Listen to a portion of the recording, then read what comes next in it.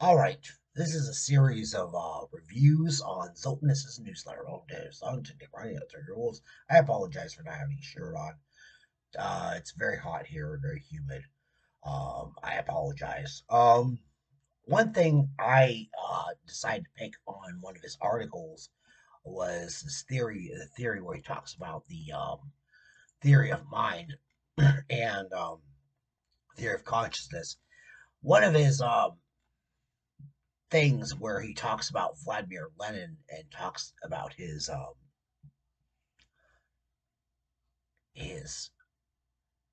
idea of materialism and materialism.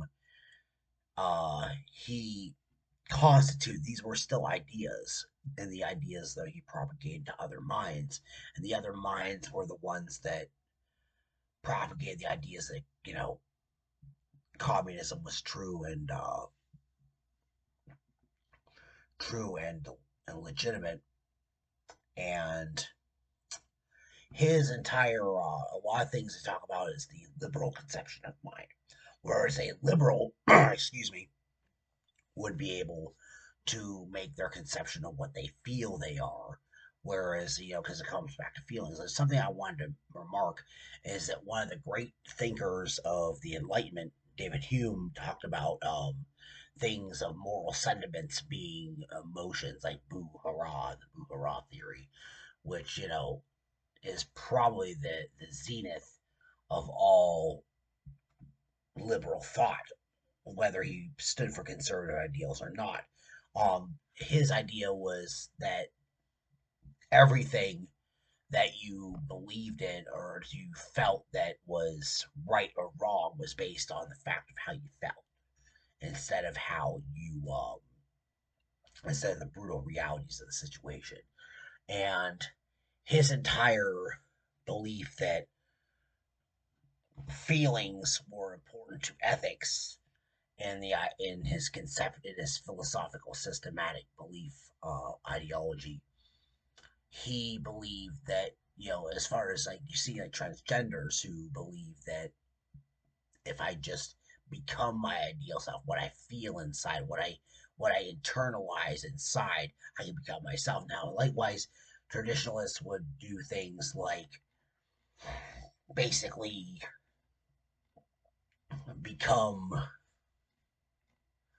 a something of um a higher self, a higher being, a higher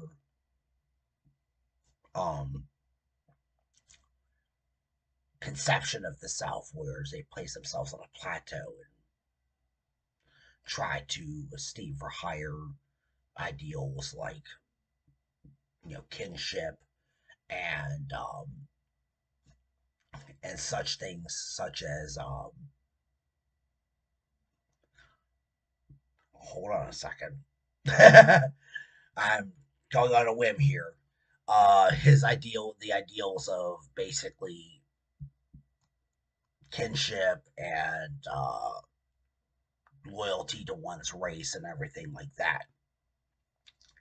And that's where the ideas of the liberal idea of mind comes from.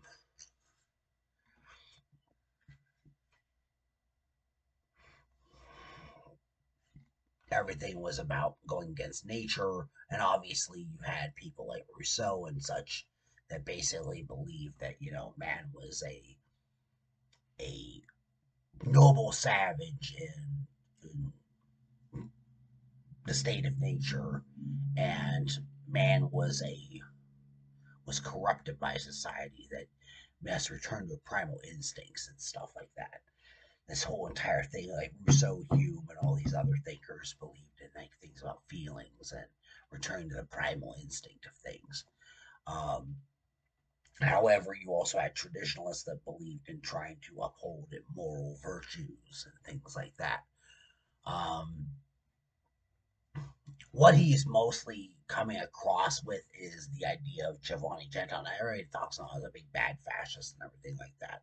And I do agree with some of Giovanni Gentile's political views, but he was also an underrated philosopher of mind who believed in the propagation of ideas and the mental self, the consciousness, the collective consciousness, which Amelia Durkheim talked about in a couple of his essays he wrote. Um,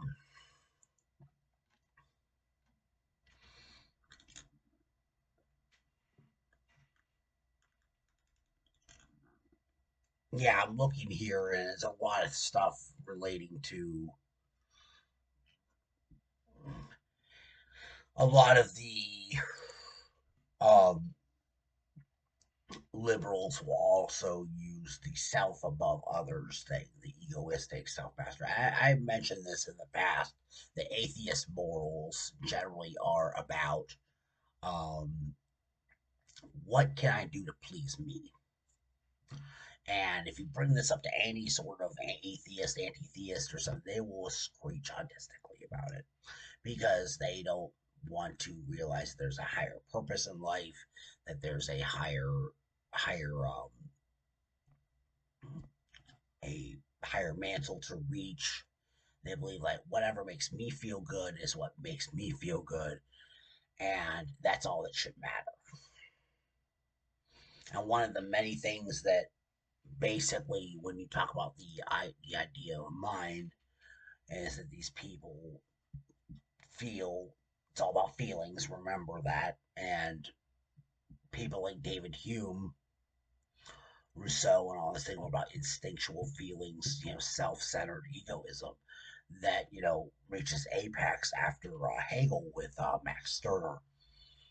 This whole entire satisfying the self kind of thing, which is the be all end all of this train of a history of philosophy that stretches back from Rousseau and John Locke all the way up in Hume and then into Paine and all those other thinkers into basically, then the Hegelian synthesis, type stuff went on, and then you birth things like Stirner, who believe that basically whatever makes me feel happy and makes me feel content with myself is what I should either change to become, or basically whatever makes me happy in myself I should do or I should act upon because that's what's important. It's not a answering to a higher calling like God, Jesus, what have you. It's answering to the self, the primal desires, the inner self, the whole entire I gotta feel good. I gotta make myself feel good. It's a sort of form of moral masturbation. Excuse me.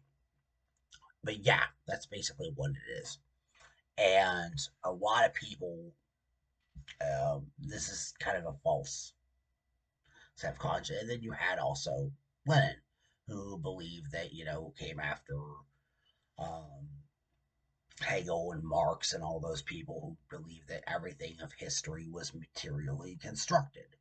Not only these two kinds of false consciousness, feeling good, making yourself feel good, or everything is just collective struggles, are a false dichotomy that basically both must be overcome. That not only do people like to own shit and people like to have things to be able to do and have freedom, but people should also be concerned with their collectives, their collective ethnos, excuse me, their collective ethnos and their people as well. This kind of benefiting oneself is benefiting other people and helping each other out. And this is something that I'm also on a book right now called The Basis of Morality by Arthur Schopenhauer. And Schopenhauer kind of is in the center moral area, which, a lot of people don't give him credit for.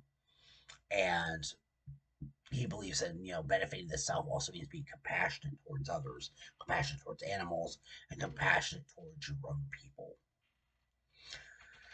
which will benefit you because you will not only feel the compassion of others and do those for other people, and they will do it in turn. And this compassionate sort of empathy for other people is often found in a lot of those things. I guess a lot of people will say that Gentile did take a lot of his ontology from Arthur Schopenhauer. Somebody accused him of that, of such things, but I'm not sure.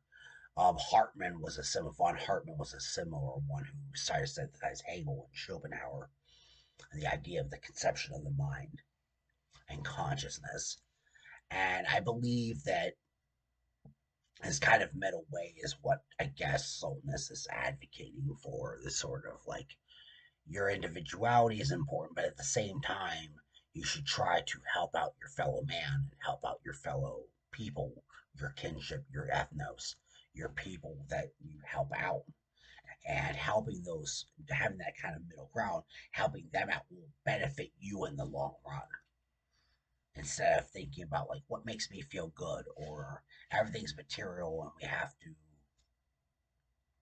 it's all a bunch of class struggle and all this other nonsense. Neither either or is true.